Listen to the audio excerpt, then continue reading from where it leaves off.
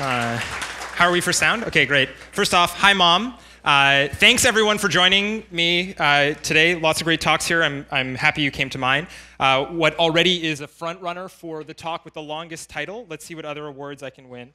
I'm talking about databases, and I want to tell you about the compute power of databases and APIs beyond the ORM. I'm what I'd call a technical lead at a startup in town called Clearbank. We're financial tech. The origin of this talk comes from me having to put on the hat of a data analyst. If you want to follow along with the slides, you can find them on my GitHub, WX George. There'll be some code snippets, so if you have a connection, that you may find that helpful. So the origin of this talk is me needing to put on the hat of a data analyst and finding that I have a strong background in software engineering, and I'm comfortable with math and statistics, but I haven't done a lot of data analysis in the past. So when we were asking some very basic questions about our users and our data, I thought, no problem, I'll spin up a snapshot of my production data, plug a terminal into it, start doing some computations. And I wrote some code that looked like this, where I was interacting with my objects through the ORM. And I punched some code in, and I pressed go, and I went to make myself a coffee. And when I came back, the code's still running. And I had a lot of time to think about why it was still running, so much time that I planned to talk for PyCon. And so this is the foundation. And so I know we've got a mixture of folks that come to PyCon. We've got a really diverse audience. So I'm giving this background as some texture. I know some of you will be application developers. Some of you will come from business intelligence sides of things. And I want to speak to, I'm hoping there'll be a different story that's being pulled out for different ones of you, different groups of you.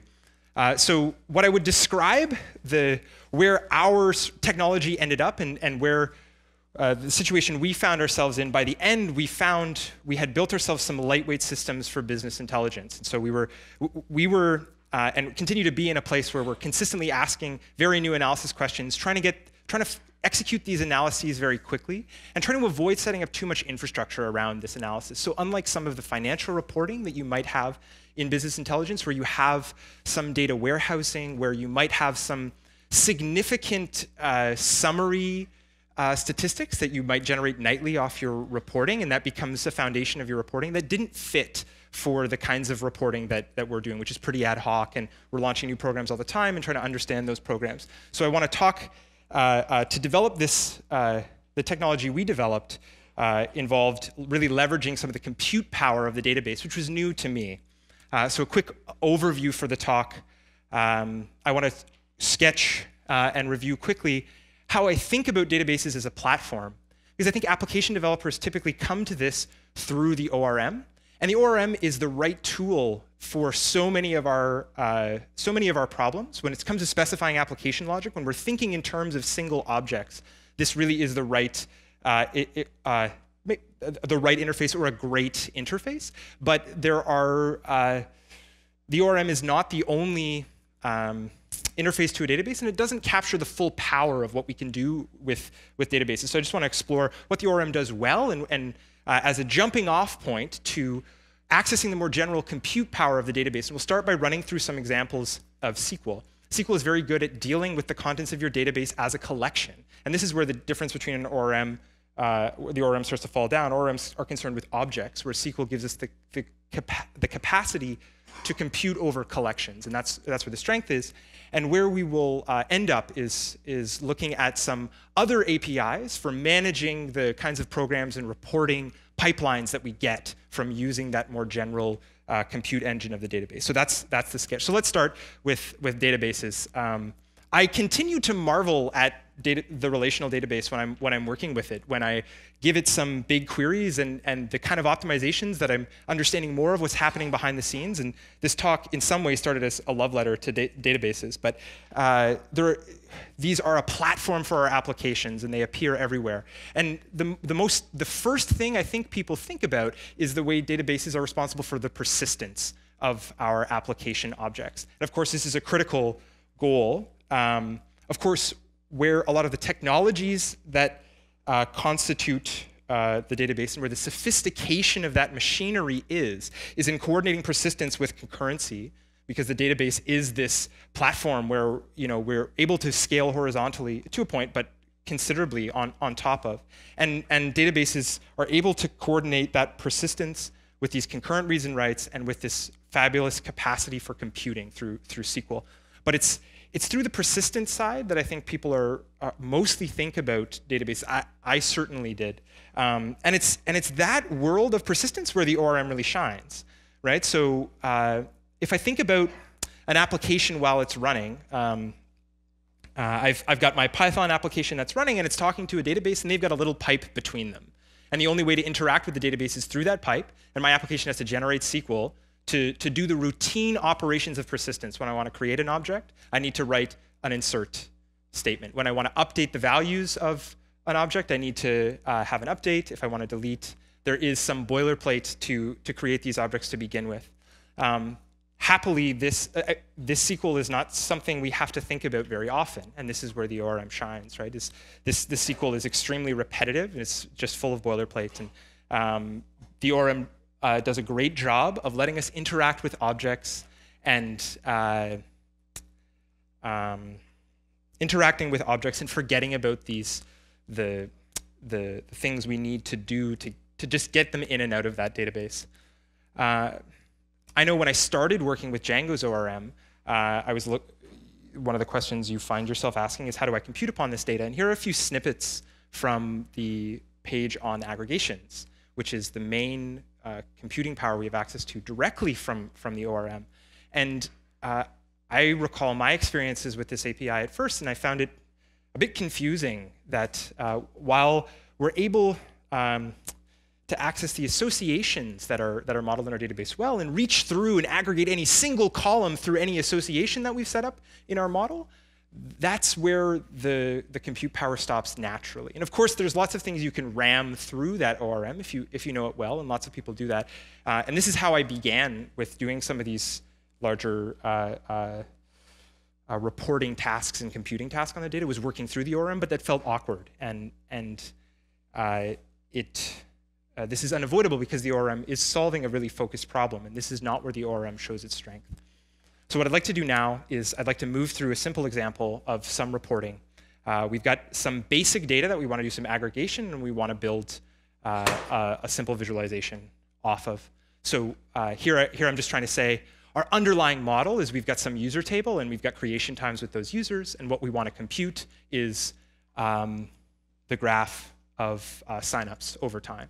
So this is a very simple task, and I'm sure many, if not all of you, could write right now some SQL, even through the ORM, that would achieve this computation for you. But I want to do this as a warm-up, and I want to reach for some more general facilities within SQL that will allow us to express not only this computation, but much more ambitious ones. So let's do some SQL review really quickly. The first, one of the essential powers that the database gives us, we can aggregate over tables. So here's an example: select count star from users. This gives us the height of our table, the number of rows. Of course, when we aggregate, we can do more than just over a table by itself. We can break down that table into a bunch of categories and aggregate over the categories themselves. So if some of you, when looking at the original picture, we want to track signups over time, we could just project the creation time to a month, and then we could aggregate over those groups, and that would give us the raw data that we were after. So this notion of aggregation I take as given, and people are, I think, generally familiar with. But where the power comes from this really is an incredibly powerful engine. We just have to see how to mix it with some other facilities.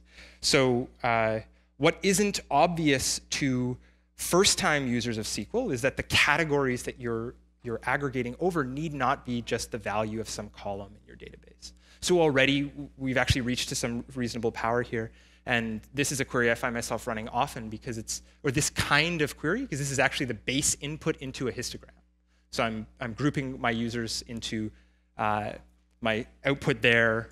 I have 100 users between 10 and 20. I have, but each row represents a bucket of users according to some criteria that's useful for my analysis. Now you might take a look at this and say, well, hey, wait a minute. Your user table won't have an age column in it. Age is not a static property of a user. In fact, it's something dynamic that comes from comparing your birthday to the current moment in time. So that is something that needs to be computed if you're going to do this kind of analysis. However, we can do this translation. So I want to show another structure, which is something I use all the time when I'm writing SQL, which is this is a particular way of formatting what might be called a subquery. And another way of looking at this presentation is a common table expression. But this is really important in a lot of our reporting workflows because it lets us build these pipelines in a very clear and manageable way. So what's actually happening here is I'm factoring out the computation of age for the users into a first query. So I'm building a table on the fly, which is users with age. And all I'm doing is I'm taking my basic users table and I'm annotating that table with an additional column, which is age at this moment in time. But a nice property, and here's one where the compositional properties of SQL come into play and let us reach to these arbitrary computations, is that the output of a query can be thought of itself as a table and then used arbitrarily down the line. So this is what we're doing with these kinds of programs, is we're building a pipeline of data, starting with some tables and moving them through. So I've created one table where I've annotated my users with age, and then I've pumped that back into my histogram calculation. Of course, as I've already hinted, you can play this game again. And so if you didn't like the way this code looked, where I've repeated the calculation of the bins for my users, that itself could be factored out into another table up front. One of the really nice things, one of the really nice properties of relational databases is they have a lot of smarts for looking at these queries and rewriting them into a way that will be executed efficiently relative to your underlying tables. So even though I've split this out into a couple of different tables, I've written this as if there are multiple queries. The database is free and under many circumstances will compress these into a single table scan under the hood. And so this is hinting at some of the real power of the compute engine, some of the really sophisticated machinery that we're able to tap into when we express our computations in these kinds of programs. So I've talked about how queries themselves are tables, and they might be ephemeral tables. They might exist for only the lifetime of your query, but this is very convenient for generating these pipelines. The last critical building block in SQL is the join, which people will typically be familiar with.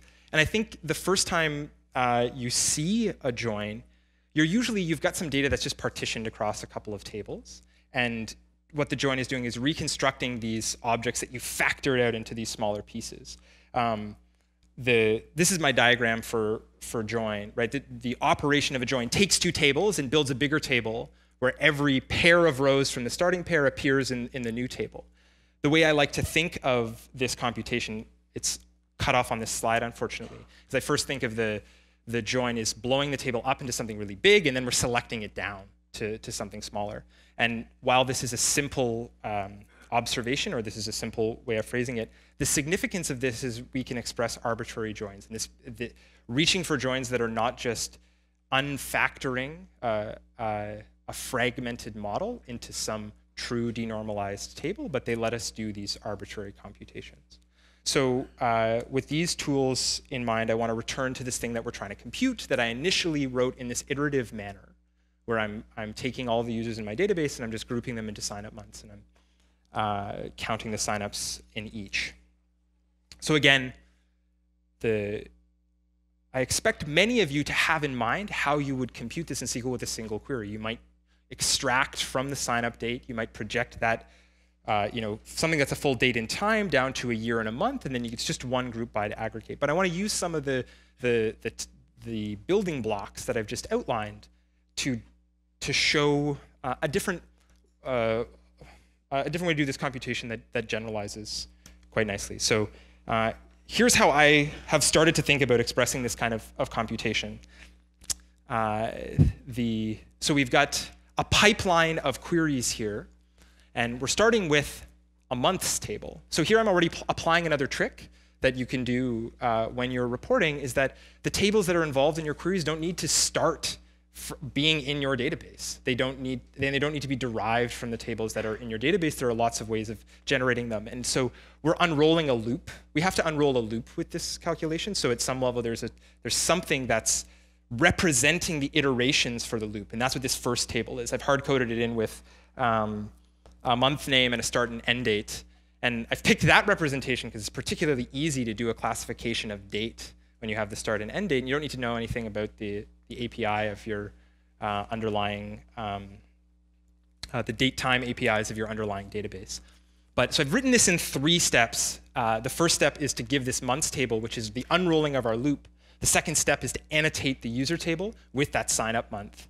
And the third query is doing the group by, the aggregation. We've got our buckets, and we're just counting the number in each bucket. And this gives us the data that we need to draw this graph. So again, that was the warm-up.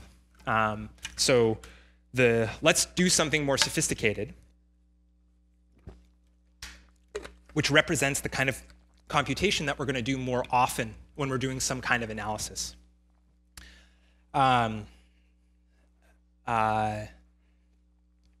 I'm assuming that our inputs are 2 tables, one where we've split our users into classes, and we're trying to understand changes in behavior from our users as a result of some interaction, whether that's using our product or maybe we've done some marketing with them. So this is we have some kind of treatment that we're subjecting our users to. So one table we have as input, we have all our users, and we have them binned into 2 kinds of treatments, and we have the time at which we treated these users, because I'm imagining in this scenario it's not homogeneous. The time is not homogeneous across all users when we administered these treatments.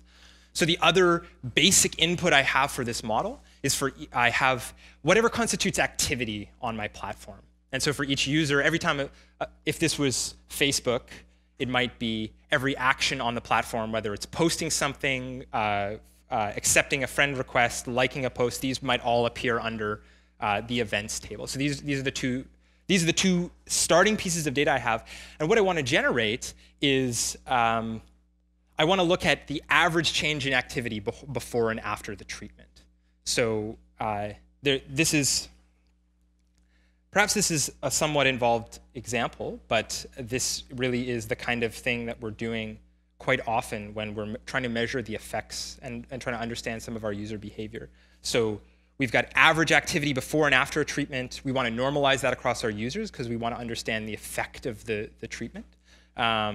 And then we'd like to generate some kind of distribution. We know there is a distribution on the effect sizes. So I'm specifically looking at the ratio of the average activity before and after the treatment. That's the function that I'm thinking of, and that's the function it's the distribution of activity change ratio, but I have 2 colors there, which is I have 2 classes, so I have two treatments. So that's the problem I'm trying to solve. Now, if these are my starting tables, I actually can generate this entire.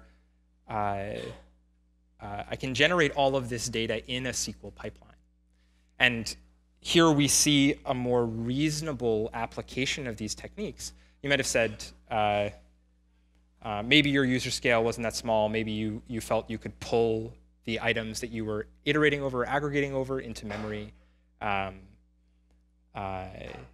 But in this case, I'm imagining we have a lot of data that we need to chew through, and these iterative approaches, pulling them into the interpreter, is really a huge bottleneck. So we would set up a data pipeline. So the way I think about this computation is more or less how I've described it, this takes a little bit of practice, but if you think about the steps of your computation, and you think about this building of a pipeline, we can map the individual calculations we need to do very cleanly to single tables and do whatever calculations we like. So in this pipeline, I'm starting with users. I'm imagining they're tagged by treatment.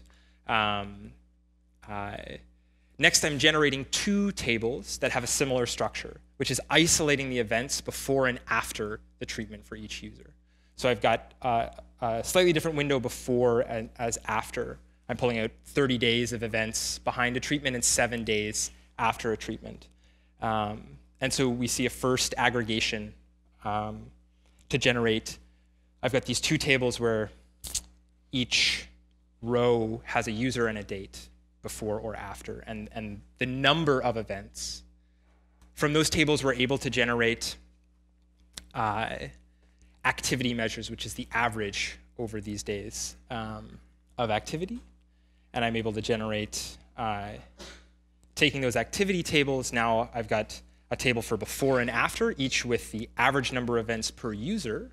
I can join these on users and I can get my increase factor. So in a few steps, I can project this data that I have down to the raw input I need to draw these, to understand these factors of increase and to draw these distributions. At this point in this kind of calculation, you might output your results into another data processing library that you're comfortable working with. That could be pandas, that could be Excel, that could be R.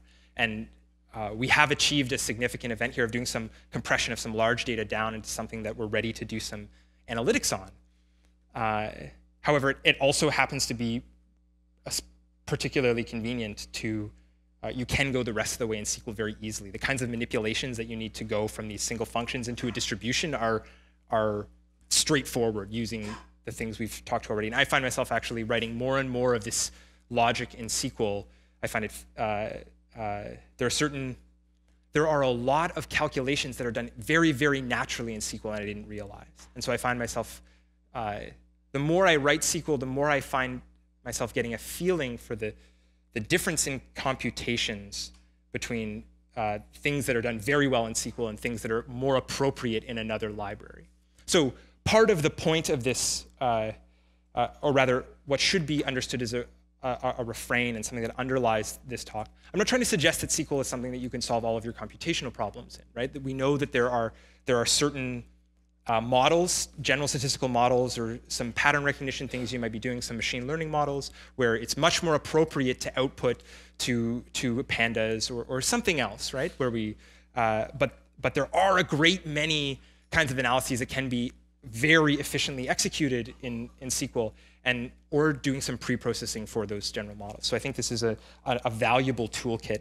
Why I'm also talking about this for, yeah, it's a valuable toolkit. Something I've touched on, and I'm running a bit low on time because we're a bit squeezed here, but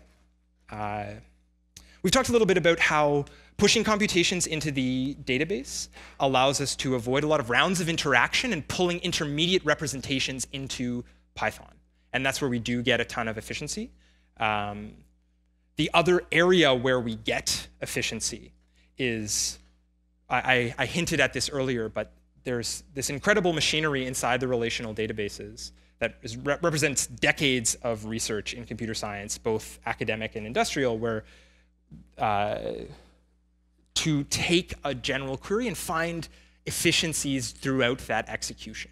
And that machinery is not going to be at your disposal when you're writing in Python. Python's a general purpose programming language. The task of optimizing a SQL query is a much easier one because it's a constrained set of problems. And so SQL is very good at specifying computations, and our relational engines are very good at finding those structures, doing tricks like throughout the flow of data, we're reordering some calculations, reordering some selections to keep the average size of the data that we're chewing on to a minimum. That's an important thing that the query optimizer is doing, which you would write manually if you were trying to do this thing in Python. That's not at our fingertips in Python. So the last subject I want to touch on is, where do you go once your SQL programs, your SQL queries become grow in complexity? And this is something any organization will need to deal with. We already saw, if we were looking at the earlier pipeline I generated, there's a lot of similarity between these two queries, right? And I was describing the earlier computation. The symmetry between these tables was something before and after a treatment, but the structure of the SQL is very similar. So managing this kind of complexity is a very important thing, and as you grow these queries, you'll need to find some way to break them down. This is complicated. This is repetitive. So one generic approach is that of what is termed data warehousing. Like if these were computing around something that was a significant intermediate value, we might set up something to run nightly so we could count on a table of summaries being there. And that would exist in a certain scale of organization, and you would do it for a certain kind of intermediate result. This is not a good example of such a result. These are ephemeral things that are particular to this pipeline. At Clearbank, we've avoided creating this kind of infrastructure just because of the stage that we're at. And again, the kind of analyses we've been running are varied and very different from day to day. So we haven't found things that are worth machining and getting into this repetition. But this is where some more expressive APIs and other APIs for interacting with databases come into play. So when you're looking at these walls of text, this is the problem. They are text, and text by itself doesn't have nice properties of composition. And it's these more general APIs that give us these properties of composition. So the one I've started working with is SQL Alchemy, the SQL Alchemy, the core library. In fact, I've done a lot of work in Ruby, but there are parallels of this in Ruby as well. And the significance of this API is we are given lower level objects to build with, but these objects have the same compositional properties of the types that they're representing from the database world. So if you have an ephemeral table that's being generated throughout your computation, you have a representative in Python where the objects, where the operations that can be applied to those objects reflect the things that the database can do with that table. So an ephemeral table can be selected upon, can be joined against. And so this is certainly a lower level API. I think when I first looked at the SQL Alchemy project, I found, it wasn't immediately obvious to me where this complexity would be useful, because we have to do more to model. And it's different from the kinds of aggregations we saw from the Django world. This is an example of places where this complexity is worthwhile. I think that's it for time. I hope this has been useful to some of you here. I hope I've given you some tools and enriched your perspective in some way. I'd love to hear if that's the case, and I'm happy to take any questions. I'm around for the rest of the conference. So thank you all.